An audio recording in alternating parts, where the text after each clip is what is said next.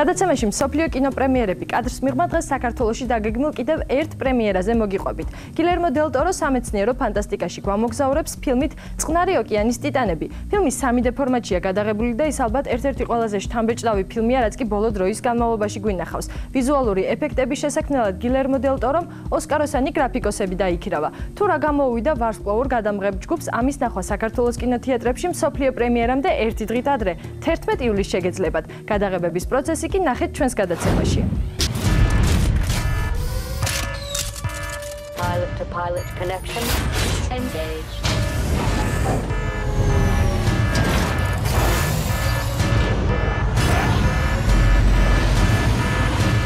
Gentlemen, your orders are to protect the city of 2 million people. Then let's go fishing.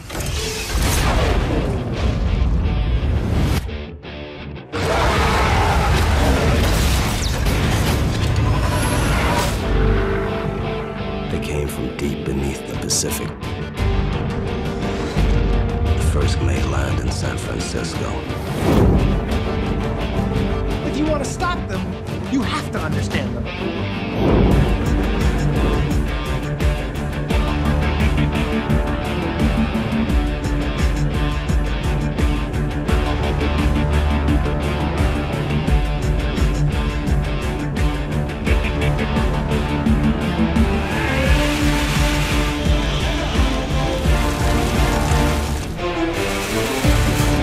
Hold it to your face.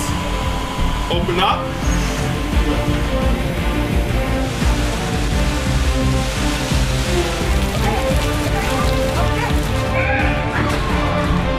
Listen to me. I've done this before.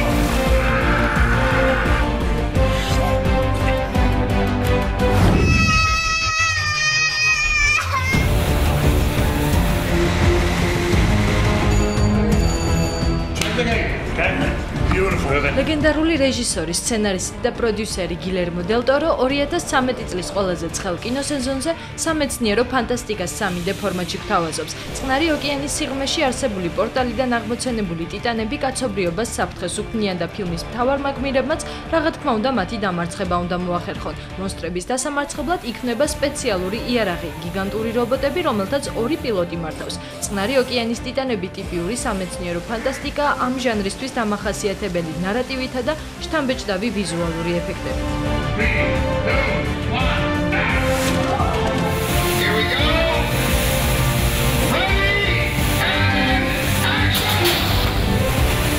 ფილმში მთავარ როლებს ჩარლი ჰანემი, იდრის ელბა, რინკო კიკუჩი და ჩარლი დეი თამაშობენ. მთავარი როლების შემსრულებლებზე გილერმო დელ ტორომ ბევრი იფიქრა, საბოლოოდ კი კრიტიკოსების აზრით იდეალური კასტი შეკრიბა.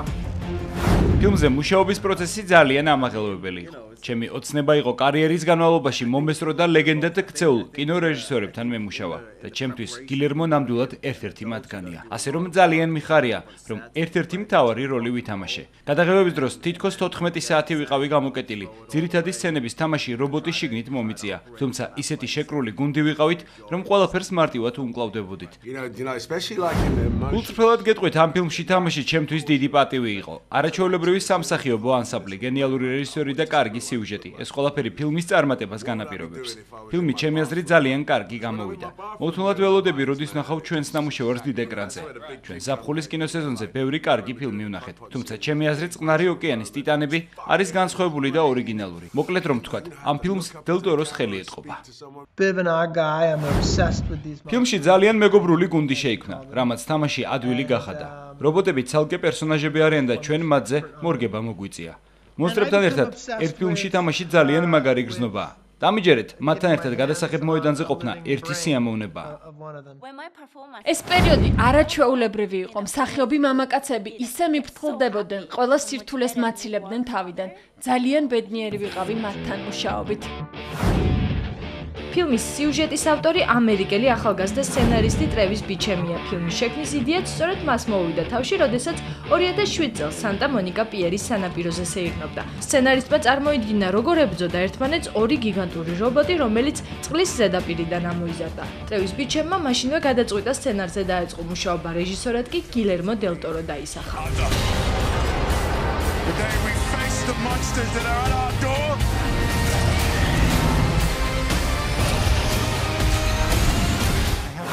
მინდოდა ფილმი ფანტასტიკასთან ერთად ყოფილიყო სათავგადასავლო. ზუსტად ისეთი ჩემს ბავშვობაში რომ უყურებდი და მიყვარდა ხოლმე. მინდოდა ეს ჟანრი გამომეცოცხლებინა და ის ახალ თაობასაც გაეცნო. წყნარი ოკეანის ტიტანები ისეთი ფილმია, ოჯახთან ერთად რომ უნდა უყურო. რადგანაც ის ნებისმიერი ასაკის მაყურებელზეა გათვლილი და მისი ყურების შემდეგ ნამდვილად კარგ ხასიათზე დადგებით. 2010 წლის მაისში Legendary Pictures-მა ფიჩემის 25 გვერდიანი მონახაზი დაამტკიცა მოგვიანებით. Legendary Pictures-მა დელ ტოროსთან დადო ხელშეკრულება და რეჟისორმა და ფიჩემმა ერთად დაიწყეს წყნარი ოკეანის ტიტანების სცენარზე მუშაობა. At the edge of our hope.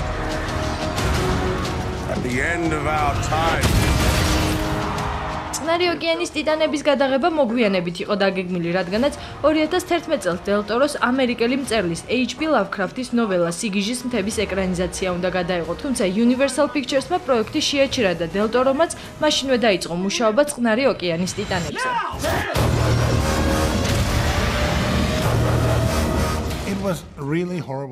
ასეთი რამ ჩემს ცხოვრებაში არასდროს მომხდარა. როდესაც ეს ინფორმაცია გავიგე, მთელი ვიკენდი ძალიან ცუდ ხასიათზე ვიყავი. იმედგაცრუებული, რადგანაც ამ ფილმის გადაღება მთელი გულით მინდოდა. თუმცა წყნარი ოკეანის ტიტანები ჩემი მხსნელი გახდა. მაშინვე ამ პროექტზე მთლიანად გადავერთე და ამან ძალიან მიშველა. Grab the lapel.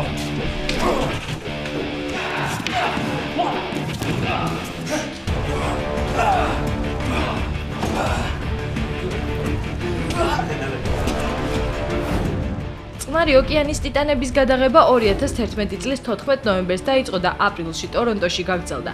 ცნობილია, რომ დელ ტორო არასდროს იღებს ფილმს 115 დღეზე ნაკლებში, თუმცა წყნარი ოკეანის ტიტანებზე სამუშაოდ მას პროდიუსერებმა მხოლოდ 103 დღე მისცეს. იმისთვის, რომ ყველაფერი მოესწროთ, დელ ტორო გადამღებ ჯგუფს 18 საათიან რეჟიმში და დასვენების დღეების გარეშე ამუშავებდა. რეჟისორმა მსახიობებს სრული თავისუფლება და იმპროვიზაციის საშუალებაც მისცა. მას სურდა ფილმი არ ყოფილიყო რიგითი ბლოკბასტერი და ამისთვის ყველა ხერხს მიმართავდა. მე მიყვარს გეგმის მიხედვით მუშაობა. მსახიობებს მართლა რთულ პირობებში მოუწიათ მუშაობა იმისთვის, რომ ჩემს რიტმს აყოლოდნენ. ზოგს მოსწონდა ეს, ზოგიც აპროტესტებდა, თუმცა კარგი შედეგი ჩემი აზრით სწორედ ასე მიიღწევა და მეც გადამღები ჯგუფის პროტესტს ყურადღებას არასოდეს ვაქცევ. ფილმი რედები კამერებით გადაიღეს. თავდაპირველად დელ ტორომ გადაწყვიტა ფილმი არ გადაიღო და არც გადაეკონვერტირებინა 3D ფორმატში, რადგანაც თვლიდა, რომ ფილმი გიგანტური რობოტების მასშტაბური სცენებით, ისედაც ვიზუალურად ეფექტური და შთამბეჭდავი იქნებოდა. კონვერტაციის დროს კი მასიურობის შეგრძნება დაიკარგებოდა. თუმცა რეჟისორმა მოგვიანებით აზრი შეიცვალა და გამოაცხადა, რომ ფილმი 3D ფორმატში გამოვიდოდა დიდ ეკრანებზე. Prepare for no handshake.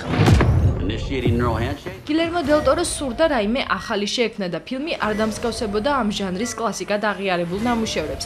ამისთვის დიზაინერთა უზარმაზარმა არმიამ იმუშავა, სპეციალური ესკიზები შეიქმნა რობოტებისთვის, სპეციალურად შეიქმნა კოსტუმები ფილმის გმირებისთვისაც, რომელზეც ოსკარის ნომინანტმა დიზაინერმა შეინ მაჰანმა იმუშავა. I'm bringing the fight to them. You can finish this.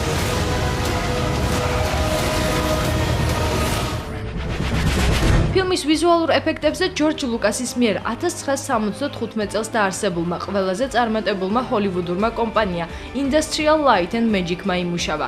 დელ ტორომ ოსკაროსანი გრაფიკოსები, ვარსკვლავური ომების პრიკველის ტრილოგიის ვიზუალური ეფექტების შემქმნელები, ჯონ კროლი და ჰოლთი ჰიკერი დაიქირავა იმისთვის, რომ საუკეთესო შედეგი მიეღო.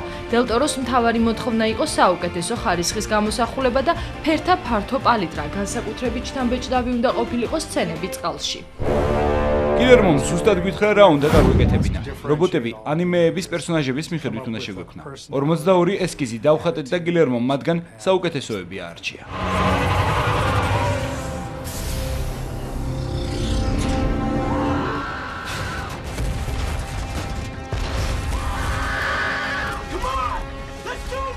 ფილმისთვის მუსიკა დელ ტორომ სერიალების, სამეფო კარის თამაშებისა და ციხიდან გაქცევის კომპოზიტორს რამინ ჯავადის ანდო, რომელმაც წყნარი ოკეანის ტიტანებისთვის 25 კომპოზიცია დაწერა.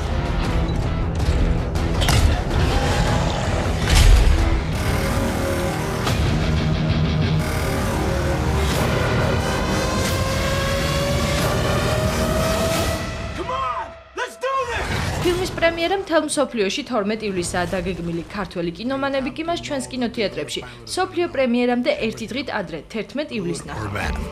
You have to be prepared to let somebody literally peek into your soul and peek into your head.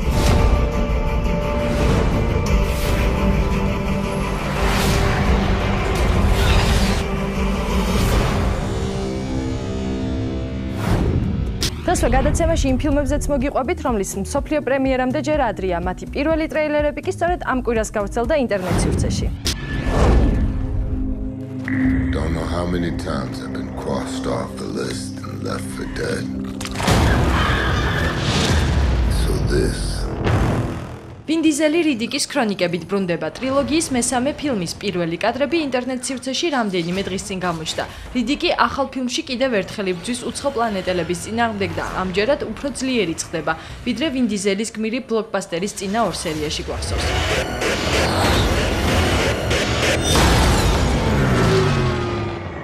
ჭორები იმაზე, რომ რეჟისორი დევიდ თოი მესამე ფილმსაც გადაიღებდა 2006 წელს გაჩნდა, თუმცა რეჟისორს სურდა ფილმი Universal Pictures-ისგან დამოუკიდებლად გადაიღო და ის დაბალბიუჯეტიანი ყოფილიყო, თუმცა როდესაც 2009 წელს თოიმ სცენარზე დაამთავრა მუშაობა, ფილმი მაინც Universal Pictures-ის პროდუქტად იქცა. რიდიკის გადასაღებ მოედნად იქცა ეგვიპტის უდაბნო ფარფრაში. ფილმზე სიახლეების შესახებ კი თაყვანისმცემლებს ვინ დიზელი სოციალური ქსელების საშუალებით აწვდიდა. რიდიკის გადაღებები 2012 წლის იანვარში დაიწყო და სამ თვეში დასრულდა. საპრემიერო თარიღად კი ფილმის შემქმნელებმა 6 სექტემბერი დაასახელეს.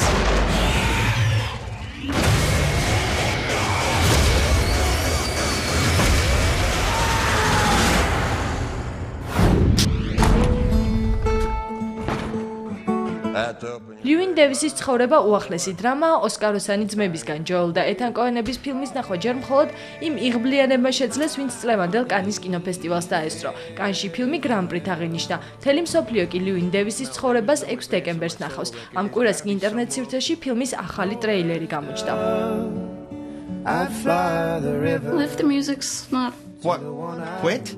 Just exist? ფილმში მთავარ როლს ოსკარ ისააკი თამაშობს. მას პარტნიორობას ქერი მალიგანი, ჯონ გუდმანი და გარეთ ჰედლუნდი უწევენ. ფილმისთვის მუსიკა გრემის მფლობელმა Mumford & Sons-ის ვოკალისტმა მარკუს მამფორდმა შექმნა. I remember one evening in the pouring rain and in my heart.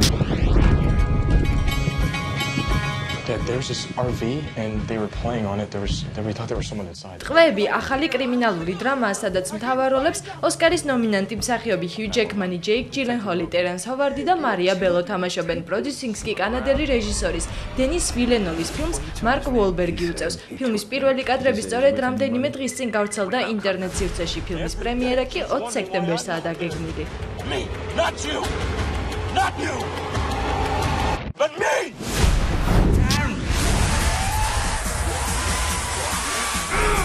სამყაროს აღსასრული კომედიური სამეცნიერო ფანტასტიკაა, სადაც მთავარ როლებს ბრიტანელი კინოვარსკვლავები საიმონ პეგი, როზამუნდ პაიგი და მარტინ ფრემენი თამაშობენ. ფილმის პრემიერა 23 აგვისტოს იგეგმება.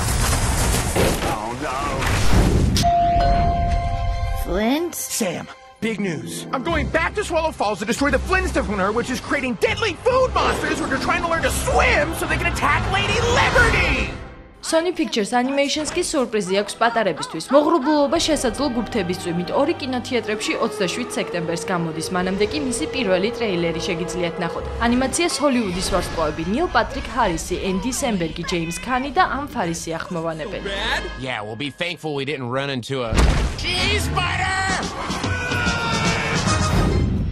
მსოფლიო კინოპრემიერების სერია ჩვენს კინოთეატრებში გრძელდება. ჩვენ კი ერთი კვირით გემშვიდობებით მომავალ კვირას კვლავ მოგიყვებით უახლეს პრემიერებზე და მათი შექმნის ისტორიებზე. დროებით.